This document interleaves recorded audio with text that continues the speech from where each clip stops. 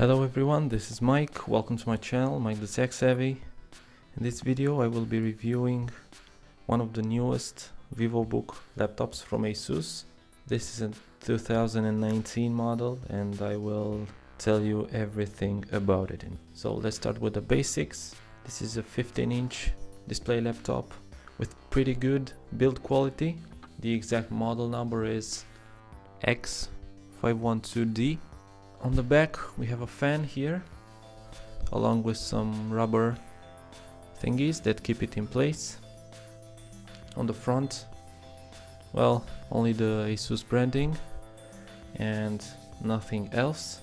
Here we don't have anything. On the back side we have some vents, but not much more. On the side, the left one, we do have two USB ports, which are not USB 3.0, and two LEDs. On the right side, we have a few more interesting ports. So, micro SD, which is really nice, headphone jack and microphone combo port, USB Type-C 3.1, HDMI, the USB 3.0 ports, and the power adapter ports.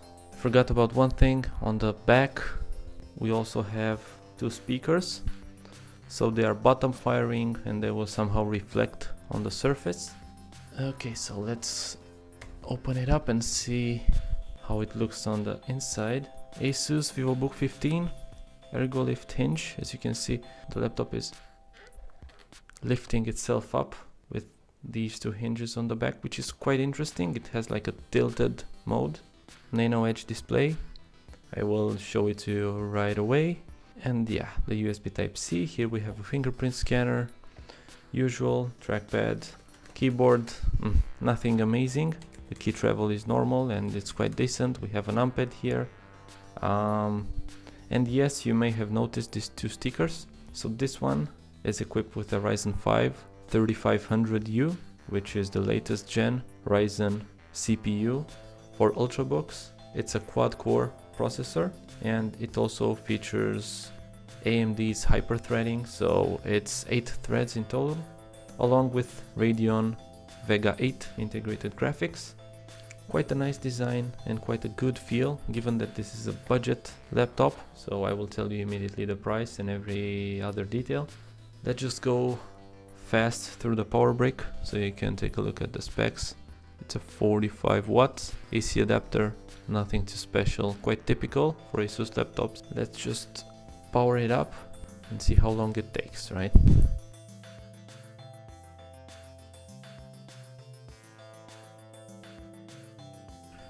That was a 20-second boot up for a budget laptop, which indeed has an SSD. Now you can also see this display, which has very thin bezels on the sides and on the top. On the bottom it's a normal sized bezel with the Asus Vivobook lettering here. We have the front camera here, which is nothing special, 720p typical webcam, and yeah, the microphones here, nothing else. The display is quite nice. It's a normal LCD panel, but given that you have such thin bezels, it allows for the laptop to have very, let's say, compact structure, and for the laptop to be very light. This whole laptop is about 1.5 kilograms in weight, so more or less similar to other 14-inch laptops, not 15. Let's just quickly go through the specs. CPU, Ryzen 5 3500U, 4 cores, 8 threads. I think the base frequency is somewhere around 2.1 gigahertz, and the all-core boost is about 3.5, which is really good. RAM. This laptop was supposed to have 8 gigabytes of RAM. It only shows 6 here, and if I go into Device Manager, it will display 6 too. So we have 1.5 out of 5.9, but here we have in memory 8 gigabytes. So yeah, it's quite weird. I guess at the end of the day it has 8 gigabytes of RAM. Graphics. There's 2 gigabyte Radeon Vega 8 integrated graphics card, which is quite good, much better than the integrated HD graphics that Intel offers. As storage, you have a typical 2.5-inch Kingston SSD with 256 gigabytes, and with real capacity 238 gigabytes, which sits quite cool. No optical drive, finally, and yeah, that's about it. This is a fresh Windows installation and it's very fast, so I have absolutely no complaints. I really think that Asus has done a great job with this one, and yeah, the first time I saw it I was really surprised that it has some features which I haven't seen in laptops of this price point. So just take a look here.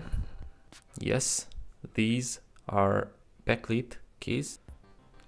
So you have these hotkeys here on top, the numpad, which always is pretty useful, and this gorgeous display which really does the job. It may not be the brightest display, it may not be the most accurate display, but at the end of the day this is a quite cheap laptop. So this particular laptop has been bought for a price around 350 euros, which is a definite best buy. It is quite sturdy. These hinges are quite decent as a day-to-day laptop for like browsing, movie watching, very light gaming, maybe some photo editing. It's more than enough. Battery life, I haven't really tested it, but probably not 6 hours, but you should get around 3 to 4 hours in real life with Wi-Fi turned on. This Asus Vivobook is probably one of the biggest surprises. I didn't expect a, let's say, budget laptop to be such well built, to have such good components, and kudos to AMD for bringing up some good competition to Intel. Yeah, it's a good package overall. So between the slim bezels, illuminated keyboard, good internals, it's quite a good package. Of course, I won't dwell too much on the disadvantages. You cannot really ask for much more than this. So it has only one USB 3.0 port. Two of them on this side are USB 2.0s.